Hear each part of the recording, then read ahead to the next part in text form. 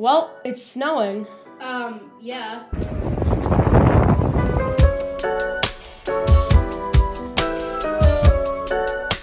Hello, welcome to Snowed In. This is episode 6. Sorry we haven't posted an episode in a long time. We've just been super busy and kind of ran off track with time and getting the Snowed In episodes out and stuff. So it's been a while, but this is episode 6. And in today's episode, we will be talking about the possible new biggest ski resort in New England that could happen in the next couple years. And we will be talking about the snowstorms that have been happening in New England recently. If you've never heard of Les Otten before, he is one of the biggest names in New England skiing and resorts in general. You may hear his name out west, but it's more really his name comes up in New England. Yeah, he's one of the biggest names in the business of skiing in New England.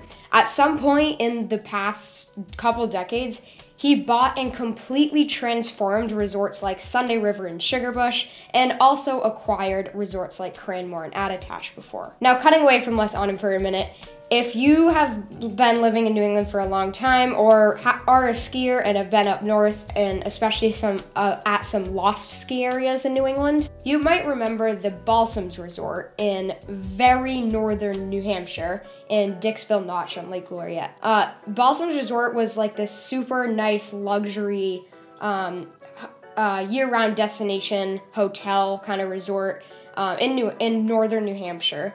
It's kind of similar to Mount Washington Resort in a way, that it has it's like this beautiful grand hotel, but kind of like an old-fashioned style to it. It was very nice and luxurious. They had a spectacular golf course there with amazing views, and just like Mount Washington, they had a small ski area across the street. The Balsams Resort unfortunately had to close in 2011 because of their location, because of how far north it was. And people weren't really wanting to travel that far to ski there in the winter because of the travel situation, and their ski area wasn't that big at all. And it just wasn't that big, so people didn't want to come. So it was really only people coming for the summer, and they weren't getting as much business, so they had to close in 2011. Now, going back to Les Otten, this is some of the biggest resort news we've heard in a long time. Les Otten is bringing back the Balsams Resort.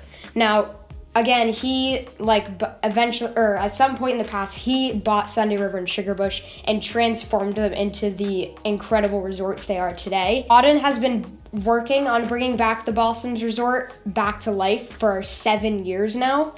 And last year, he actually bought out his partner, so the Balsams Resort is now 100% in his hands. Not only is he completely redoing the resort, but he's expanding the ski area in an insane way. Phase 1 of building the new Balsams Wilderness Ski Area will be around 500 acres, which places it in between Stowe and Okemo in terms of acreage. The full build-out will have over 2,200 acres, which blows Killington out of the water. Killington is the beast of the East and is the biggest resort in New England by a lot. And that's only 1,500, 1,600 acres. This new Balsams Resort is gonna have 2,200 acres of skiable terrain if this all goes to plan. There will be over 20 new lifts installed.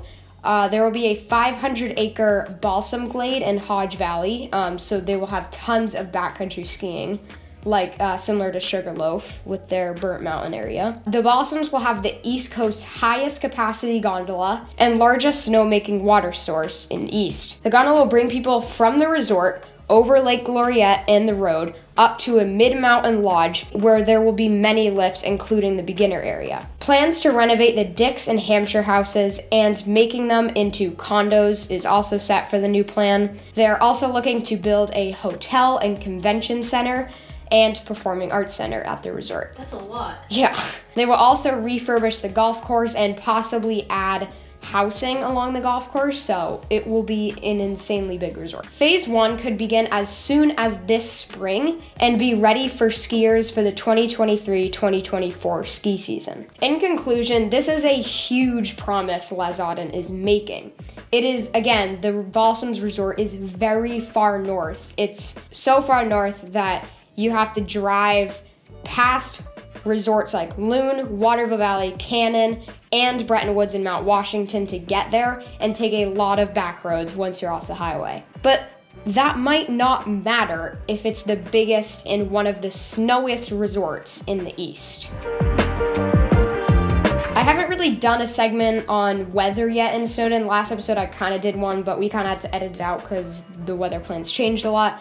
But a major storm blessed New England ski resorts with a lot of snow over Martin Luther King Jr. weekend. Killington got almost 2 feet of snow that weekend, Sugarbush got 16 inches, and much of the other Northeast resorts got between 6 and 20 inches. During this recording, right now, a blizzard and a nor'easter, well, blizzard/nor'easter is slamming into the Northeast right now with tons of snow. However, most of the northern resorts in New England, sadly, aren't getting too much of it. But the east coast of Massachusetts, all of Rhode Island, and coastal Maine are getting slammed with 10+ inches of snow and extremely heavy winds.